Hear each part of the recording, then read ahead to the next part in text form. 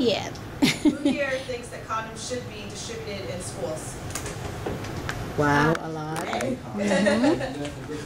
right, well, just to start off with a couple of statistics. According to CDC.gov in the U.S., 46% of teenagers have had sex. 34%, have had sex within the last 3 months.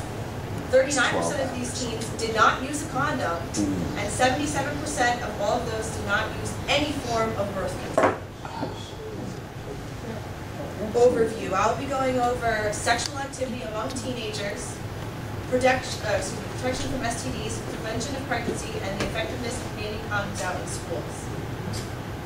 According to WebMD.com, 4 of 10 sexually active teens or their partners have taken a pregnancy test while in high school. 1 of 5 said they personally had unprotected sex after drinking or using drugs. And 7 of 10 said their peers don't use condoms during sex after drinking.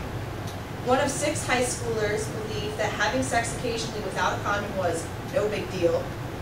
And 1 in 3 boys between ages 15 and 17 feel pressured to have sex while in high school, compared with 1 in 4 girls. According to PhD.com, the most common STDs among teens are chlamydia, HPV, genital warts, herpes, gonorrhea, syphilis, and AIDS. And this is just to show every day in America, 10,000 teens catch a sexually transmitted disease.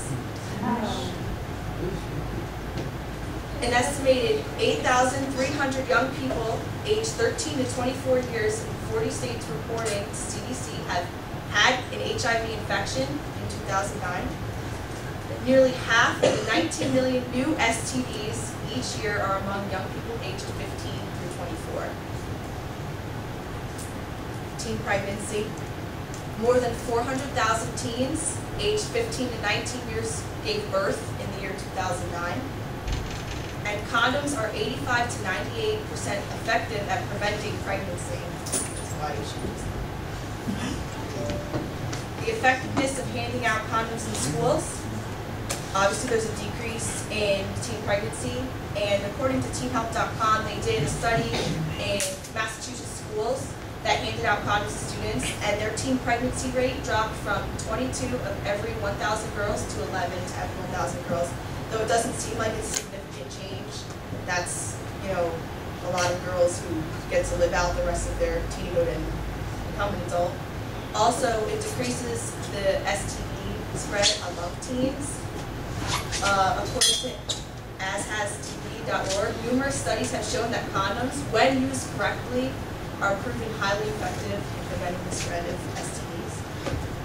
And my recap, I went over sexual activity among teens, how condoms provide protection from STDs, the prevention of pregnancy among teens, and the effectiveness of handing out condoms in schools.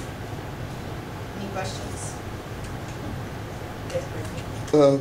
Did you I'm just curious, when you were doing your I guess research, did you find out if more teens don't wear condoms or have pregnancies because they don't have condoms, or they just don't wear them? Because they just don't care. They prefer not to. So how would giving them out in schools force someone to wear it? How would I what? How would that make someone wear it?